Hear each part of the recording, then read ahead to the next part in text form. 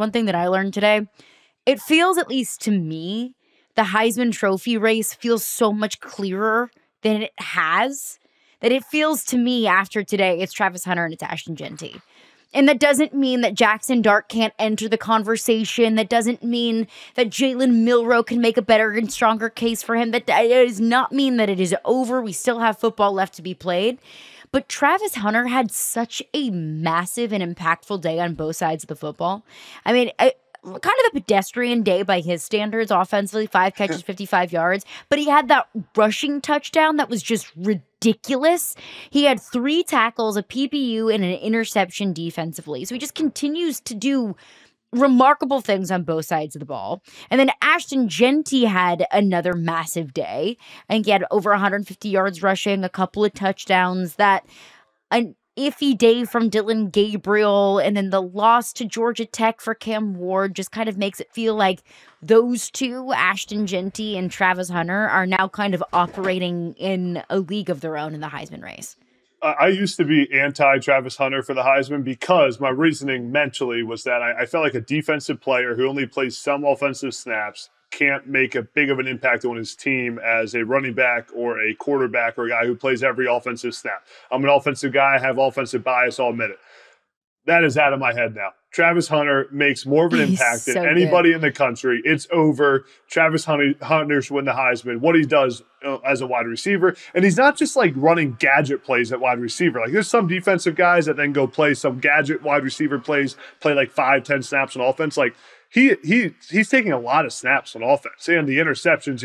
I mean, so many big time plays. And the fact that he's playing 132 snaps he played against Utah, I mean, that is a remarkable number of plays. The durability, they always, an old saying, the best ability is availability. I mean, he is available every single play for Colorado. When I used to hit 45 plays in the game, they would tap me out of the game. And he's playing 132. I mean, it is unbelievable how durable this dude is. Yeah, I mean, for me, I'm squarely on the record. I will continue to be squarely on the record. He's going to be Hunter should win the Heisman. You're talking about somebody that mock drafts have him all over the place as the number 1 pick in the draft at the wide receiver position. Like he is going to be the Heisman winner in my mind. And this is what I always say to Ashton Genty supporters. I love what Ashton Genty does. We all do. And people say, well, we haven't seen anything like this since Barry Sanders. You're right. We haven't seen anything like Travis Hunter since ever. Like that's just, and when the answer is ... when you're talking about, to Adam's point, you're talking about the number of snaps, you're talking about the impact on both sides of the ball, you're talking about what he means. If he were to sit out a game, because I don't want to even put the word injury in, if he were to sit out a game, Colorado would be losing their best defensive player and their best offensive player all in one human being. Like that's a level of contribution that is beyond. So, yeah, I mean, I've been on this train for a minute, but it's squarely on it now. If I had a vote, it would be a one-person vote, and it would be Travis Hunter. I called him college football Shohei Ohtani at the beginning of the season, and I got so much flack for that. Like, I got roasted for that, and I don't know why. That's what he is. He is college football Shohei Ohtani. He plays both ways and does it so well. There's been so much hate and animosity toward that Colorado program. Enough. They're a good football team. There is a lot of talent on that team. That's a team that now has a very clear path to get into the college football playoff. That is a team that more than likely we will see in the Big 12 title game. Like, this is a true playoff contender we're talking about. This isn't just some, annoying, cute little story that you can just, turn off on college game day and you're over it and you're over the pomp and circumstance. No, this is a fantastic football team. And I think we have to give Deion Sanders so much credit from where it was when he took over, where it was last season, losing 6 consecutive games to end the season, now at 8-2 with a clear path to the playoff. Yeah, and Shedeur Sanders has now been so consistent, which was his question mark going into the season.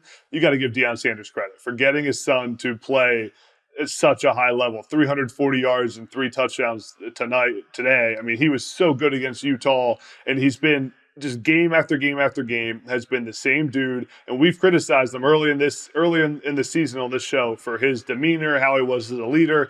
He's flipped that around completely. And Colorado is playing complementary football in all three phases: offense, defense, and special teams. They had the punt return for a touchdown on special teams today, so they can do it multiple different ways. Their defense has been great the last few weeks. They had a few interceptions in today's game. I mean, all three phases, this Colorado team is playing elite. I mean, looks like they're going to play in the Big 12 championship game, and they got a chance now to get a first round bye. Which you talk about how, I mean, just Colorado is going to be bonkers if Deion Sanders pulls this thing off. It'll be unbelievable. They also don't get rattled. That's the only other thing I'd say. We've seen over the last month, like, this was a close game against Utah. They've been in some close games. They've been in situations where the whole world seems like they're against them. They've been in situations where they're negative down and distance. Nothing rattles this Colorado team. I think it's really impressive how focused they are within the game now. You've got a group of talented athletes that have come together. He's got them to gel.